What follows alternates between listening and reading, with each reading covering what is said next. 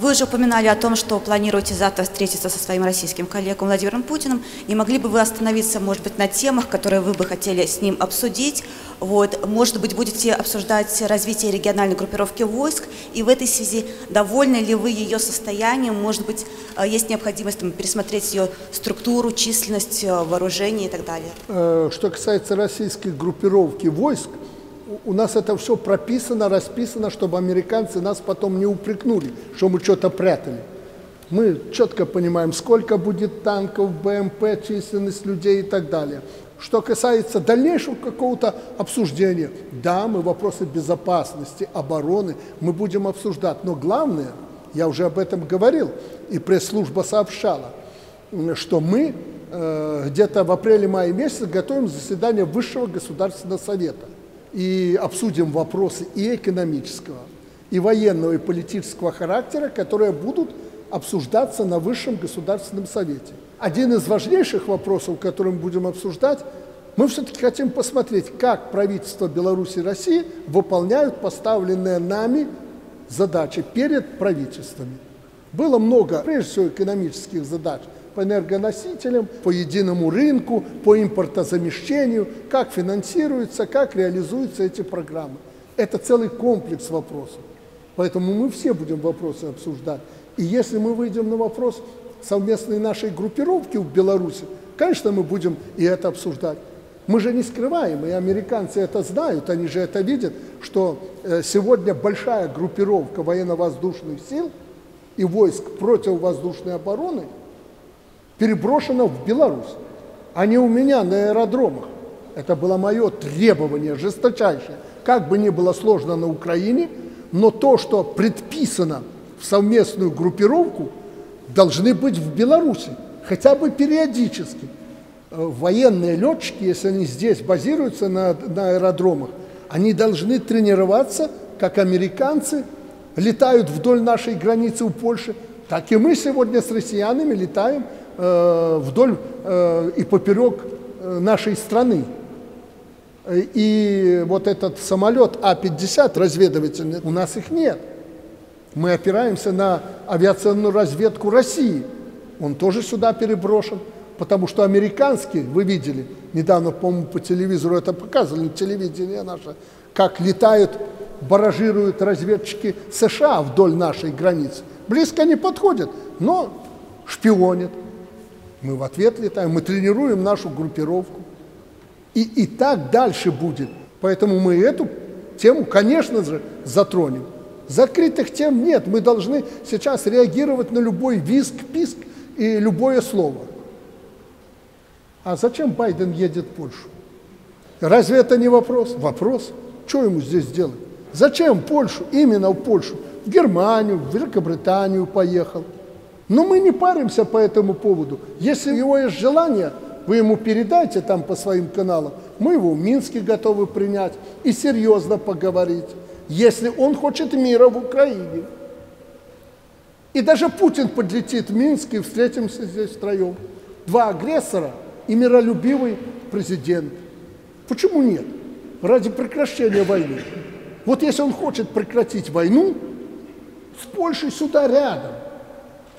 Я самолет пришлю, если что, Боинг. Его примем. У нас море международных аэропортов. Его борт здесь номер один приземлится. Было ж когда-то, Клинтон прилетал на подобном самолете. И вот здесь, в вашем присутствии, втроем, я вам гарантирую, что Владимир Владимирович Путин сюда приедет. Мы втроем сядем и решим всю проблему. Все проблемы решим здесь. Нет, он сюда не поедет. А ради прекращения войны, ради того, чтобы не гибли люди, стоило бы, он останется в Польше. Потому что Польша – гиена Европы. И она сегодня, прежде всего, занимает вот эту самую активную роль, играет по эскалации войны в Украине. Она больше всего кричит, больше, чем американцы. Так что я приглашаю вас и вашего президента в Минск. Обеспечим полную безопасность, комфорт. И главное, он отсюда улетит удовлетворенным. Вот посмотрим, как он прилетит. Александр Григорьевич, спасибо вам большое за возможность задать вопрос. Вы говорите, что вы как мирный человек, что вы ненавидите войну. Но каждый день, как мои коллеги уже говорили, люди умирают в Украине. Какую роль вы именно готовы играть, чтобы прекратить эту войну? Говорят на Западе, что, может быть, вы можете иметь влияние на президента Путина, чтобы убедить его прекратить войну. Знаете, вот на президента Путина, чтобы вы знали, на него вот так вот, как вы рассуждаете, журналисты, повлиять невозможно. Он взрослый, мудрый, сильный человек. У Путина тоже есть понятие справедливости. И если он убежден, что он прав и справедлив, вы его не убедите в этом плане, как вы думаете. Но я вам скажу так, вот Владимира Владимировича Путина я могу в чем-то убедить, а вашего Байдена вот в ближайшее время увидим. Мы сейчас по всему миру заявим о том, что президент Беларуси пригласил его в Беларусь, рядышком с Варшавой в Беларусь. 30 минут, и ты в Минске. Приземлился. Я влияю на президента России, приглашаю его в Минск, как и Байдена. Мы садимся, договариваемся. Если он не приедет сюда, в Минск, это на полном серьезе я говорю, значит, вы хотите войны. Видите, я на президента Путина гарантирую вам, повлияю, он прилетит в Минск для того, чтобы мы сели втроем и подумали, что делать. А может, если Байден захочет, и Зеленский сюда прилетит. Не через Варшаву, как его там люди сегодня перемещаются, а прямо через границу. Мы с россиянами обеспечим его спокойный перелет в Беларусь. 40 минут, и он здесь, с Киева до Минска. Вот мое влияние.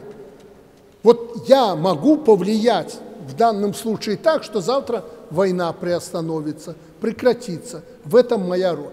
Но вы задали правильный вопрос, и я часто задавал сам себе этот вопрос. Какую роль я могу сыграть, чтобы повлиять на ситуацию в Украине?